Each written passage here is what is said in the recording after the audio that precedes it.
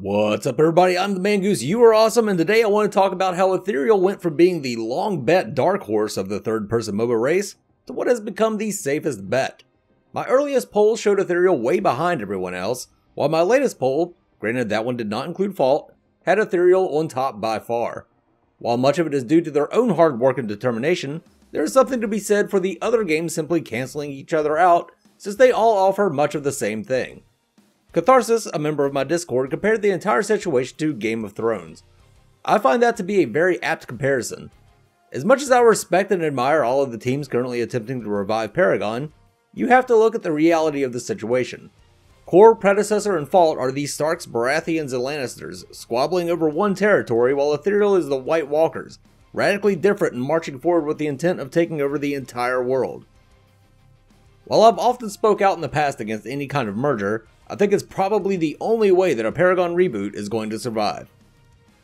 Part of the reason for Ethereal's popularity is because they appeal to a wider player base. There's something you see in Undying Games Discord that you don't see in the others, people that have never played Paragon. Sure, you have a few outliers here and there for the other games, but it isn't nearly as much as you have with Ethereal. They never intended to become a Paragon replacement, they just happened to have a third-person Z-axis MOBA in development at the time of Paragon's death. They've been able to attract the attention of players from Dota, LoL, and especially Smite. Players who look at the Paragon Resurrection projects, dismiss it as a failed game, and move on. Is that fair? Fuck no, but it's true. Another problem I foresee is with the PlayStation crowd. Paragon's fanbase was around 70% PS4 players. One can assume that most of the people looking forward to a Paragon reboot are mainly looking for whichever one can make it to the PS4 first. None of them are. Again, hard truth here, I'm not shitting on PS4 players, I'm just saying that none of these games will be PS4 ready before the PS5 comes out. So yes, you can look forward to a release on the PlayStation Network, but Ethereal will be well into the swing of things by then, possibly also releasing their game on the PSN, all while not relying on a player base that can't even play the game yet. On top of all that, Undying is just flat out producing quality. No, we haven't seen gameplay yet, but you normally don't until just before a game's alpha release. Everything else they have released has been outstanding. The character models, voice lines, map, website, everything looks great.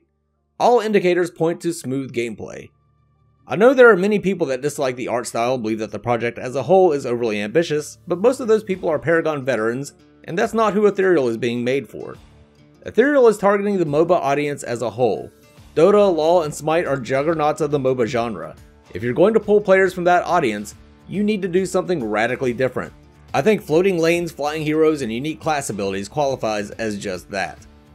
A long time ago I compared these games to investments. The Paragon remakes were a low risk investment. You have a fanbase in place, but the reward is just Paragon. That's fine with many people and it's something I want as well. But I ended up buying myself a lottery ticket with Ethereal. There wasn't much of a chance at the time that Undying would be able to pull anything off, but I believe that the payout would be well worth it. Right now I have 5 of the 6 winning numbers matching up, and the only one missing is gameplay. The jackpot is right around the corner and I am very much looking forward to it. Mangoose!